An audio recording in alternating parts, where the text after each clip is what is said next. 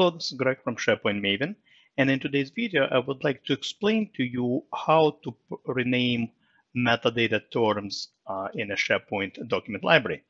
To be precise, I'm not only going to explain how to rename the metadata terms, but also what happens behind the scenes, the consequences of renaming metadata labels and tags.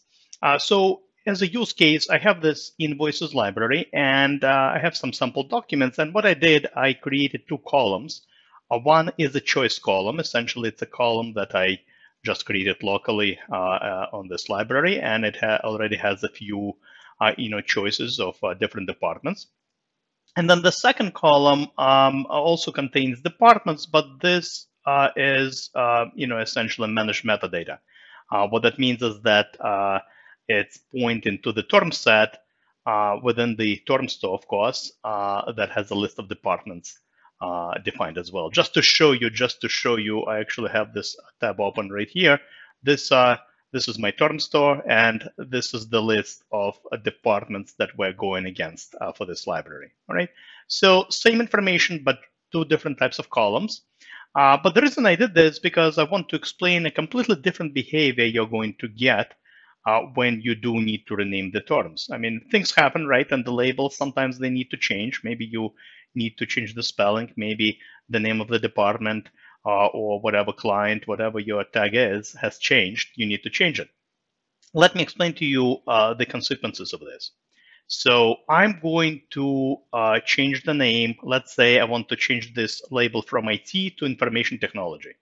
So what you're going to do is obviously edit the column, and now I can spell it out. All right, just I'm changing the name of the label. Obviously, we click Save. What you're going to notice is that the label itself, all right, the tag itself will not change, all right?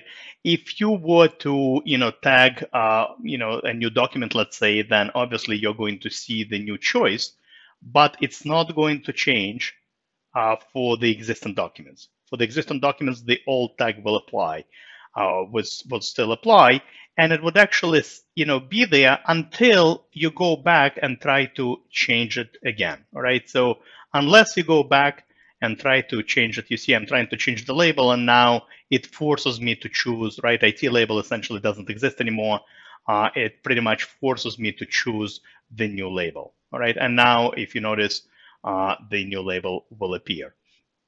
So once again, with choice columns, the old label will still stick around, and it will only change when you try to retag the document, and it will only present a new value at that point. It does behave a little bit different with managed metadata, the metadata defined in the term store.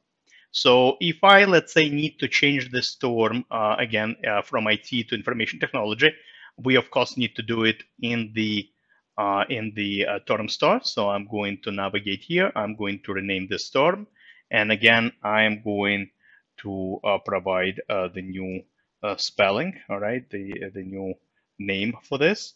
So just like that, click Save. So it obviously changes it immediately within the term store. Let's go back to our library. Let me refresh the screen. Now, it's not going to change right away, but it is going to change within usually several hours, sometimes up to 24 hours. All right. Obviously, I don't want to have you wait for 24 hours watching this video, but trust me, the label will change. And the reason for that is because with the term store metadata, there is a timer job that runs behind the scenes, and it just, I guess, tracks all the different changes to the labels you made. And if I were to log in, in a few hours to this library, if I were to, maybe within a day to check it again, you will see the label been changed automatically. So with managed metadata, you do not need to manually, go ahead and retag things. The new name will take effect within a few hours, right? So that's essentially what I wanted to describe to you in this particular video. So another great benefit of using managed metadata, essentially the metadata defined in the term store, because This way, if you need to change the name, the spelling, or the name of the label, it's very easy to do, and you just have to be patient and wait a few hours, and it will take effect at that point. All right. So that's all I really wanted to cover in this particular video. Hopefully you learned something new. As always, happy to see you on my blog, sharepointmaven.com, as well as my YouTube channel. Thank you very much, and have a great rest of the day. Goodbye.